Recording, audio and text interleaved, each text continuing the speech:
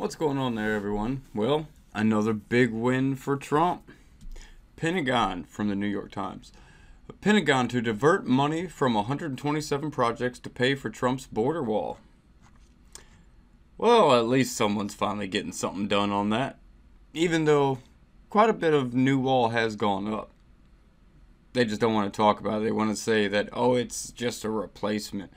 But when you look at it, what it's replacing, which is literally a fence, that's new wall. Because the fence was doing absolutely nothing. But let's get into the story. Washington. The Pentagon will delay or suspend 127 military construction projects so that a $3.6 billion can be diverted to shore up President Trump's border wall, Defense Department officials said Tuesday. Pentagon officials on Tuesday began notifying congressional representatives from areas that house the affected projects, and the decision to divert the funding prompted an outcry from Democrats over what they viewed as a violation of Congress's authority to set spending. Well, if you look at all the people in Congress, especially from the left, do we really want them in control of our money? That's a good question. The move is part of President Trump's declaration in February of a national emergency in order to gain access to billions of dollars that Congress refused to give him to build the wall along the border with Mexico. After losing a battle with lawmakers over that funding, a fight that led to a partial government shutdown, the president argued that the flow of drugs, criminals, and illegal immigrants from Mexico constitutes a national security threat that justified using the military without specific approval from lawmakers. Defense Department officials declined to publicly identify the affected projects until lawmakers had been notified, but they said that about half of the $3.6 billion would be taken from planned military construction projects overseas.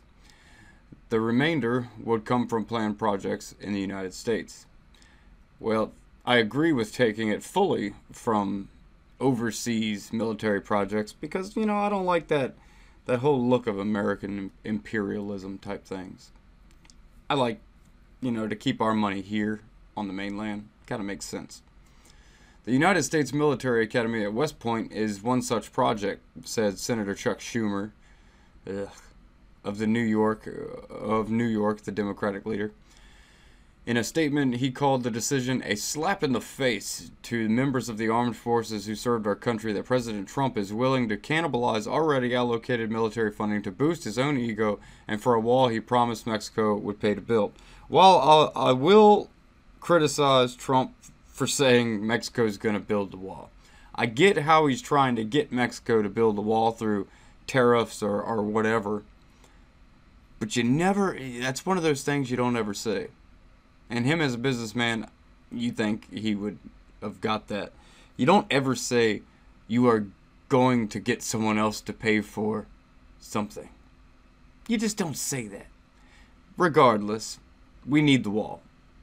Walls work. They've worked forever. That's why there's so many great walls everywhere. Because walls work, people. It's the same argument we've been using since the whole build the wall thing in the first place. Walls actually do work. Defense Secretary Mark T. Esper signed off on the diversion of funds, his aide said. In a letter sent to lawmakers that was obtained by the New York Times, he identified 11 projects that the money would go towards, including new construction and some fencing replacement along the southwestern border.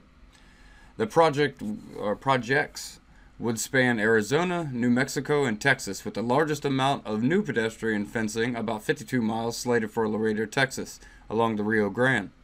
And while Mr. Esper did not use the word wall in the letter, it is likely to serve as evidence for both the president and his re-election campaign that he is upholding his promise to build one. And here is the letter to the lawmakers. I will put a separate link in the description for you, if you so choose to. You can read the whole document. It's 3 pages. You can read it just to read it. It's kind of good to know what the heck these people are talking about. The projects, Mr. Esper wrote, will reduce the demand for personnel and assets at the locations where the barriers are constructed and will allow redeployment of DoD personnel and assets to other high-traffic areas. While Mr. Esper did not detail which military construction initiatives would lose funding, he said in a letter that the money would not be taken from any family housing, barracks, or dormitory projects. Good. And considering we put so much money towards our military, it's one of the most well-funded militaries in the world, this isn't that big of a deal to the people who are crying, like Chuck Schumer, that, oh, they're taking away from our military, blah, blah, blah, blah. It's something y'all have been wanting to do for a long time, you know. Every time a Democrat gets in office, you drastically take away stuff from the military. But considering it's y'all doing it and not a Republican, and especially Trump, it's no harm, no foul when y'all do it. But when a Republican tries to do anything, even when it makes sense, people lose their minds. People lose their minds. Since Mr. Trump's emergency declaration, the Defense Department has been examining an expansive $12.9 billion list of projects in nearly all 50 states and more than 24 countries where American troops are stationed. Department officials insist on Tuesday that the military construction projects were only being delayed, not canceled, but regaining money for those projects will be up to Congress. Joy. So that'll be another couple years of inaction.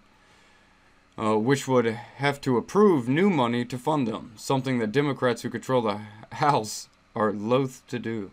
Yeah, they don't. Like I said, if it's anything coming from a Republican, the Congress and all the Democrats are just going to go against it. That's what they do. They are the obstructionist party. Among other things, we could call them the party of all kinds of negative things. But yeah, I'll hold that to myself for now.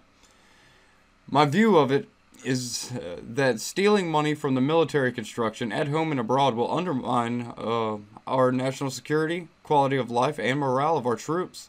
And that indeed makes America less safe. Speaker Nancy Pelosi of California told members of California, the same place where an illegal alien that's been deported 5 times and ended up accidentally killing an American citizen, just got all charges dropped. Yeah, California, the place that just took off laws saying that citizens no longer have to assist the police if they're needed. Yeah, California doesn't care. People from California seem not to care, except for a few. There are always a few. Told members of her caucus on a private call on Tuesday, according to a Democratic official who spoke on the condition of anonymity, to publicly discuss a private phone call. Representative Debbie Wasserman Schultz, Democrat of Florida, who leads the House Appropriations Subcommittee that oversees military construction, said on the same call that the committee would continue to resist replacing the diverted funds, according to the Democratic official. So, okay, let's get this right. Let's get this right.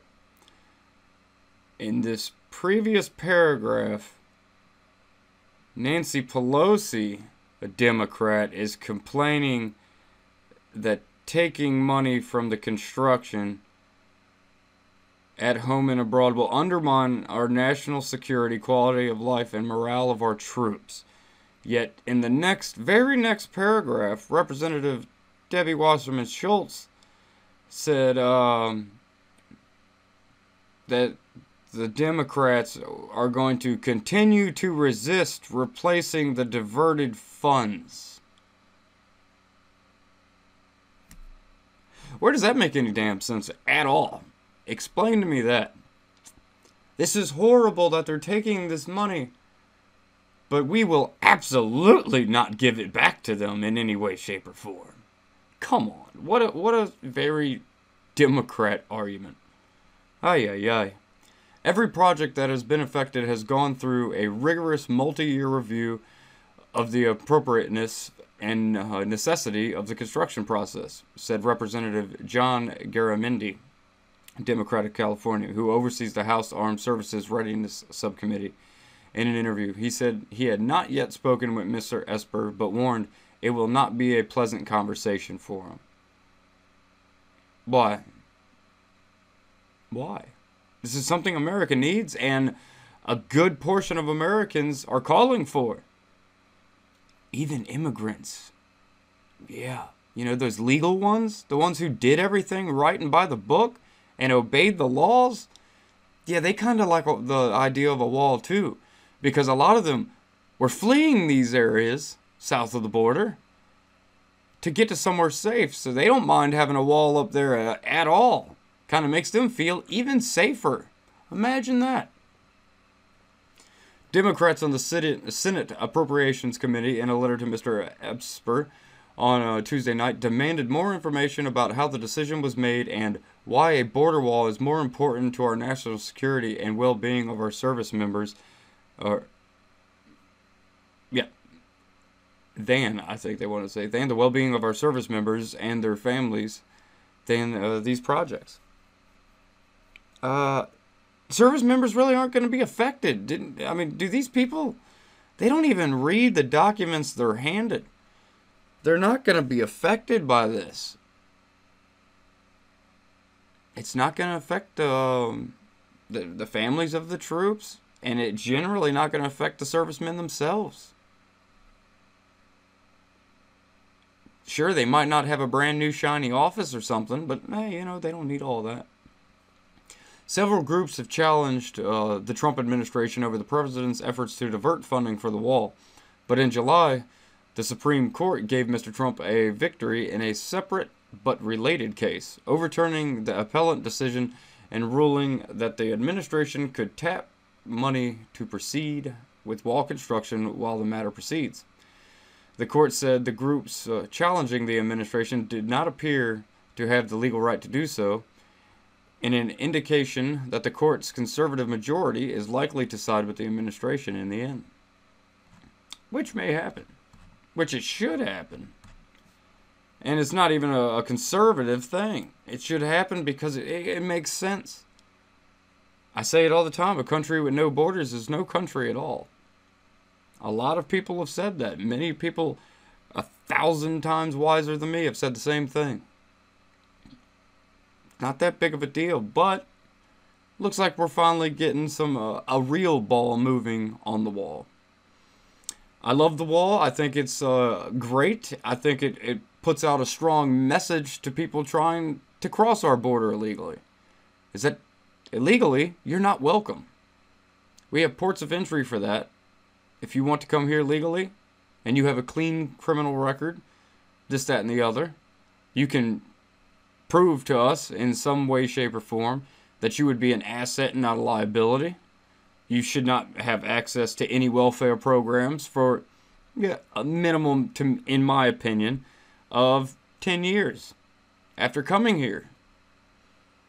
We don't need people come here to steal from the coffers of the American people that themselves may need that assistance once in a while.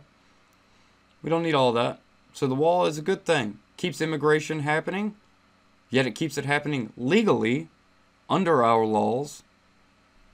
And it really does stifle the drug trade and human trafficking also, which is a big deal. Human trafficking more than drugs, in my opinion. Drugs are a choice thing. Human trafficking is not. You can choose to do drugs. You can't really choose when you're taken to be a slave. But, yeah, I love the wall, and I love to see even more of it being put up, because we've already had, between private contractors and everything, we've already had almost, I think, 250 miles of wall go up. So, win-win. It's not harming nobody. It's not harming anything. It's a win-win. We keep our border secure, and we let other people know, hey, we're on this. We're watching the border. We're around there. It's not going to be as easy for you to get in here illegally as you think it's going to be. It's a good thing. But I'd love to hear your comments, as always. And like, share, and subscribe. And I will catch you on the flip side.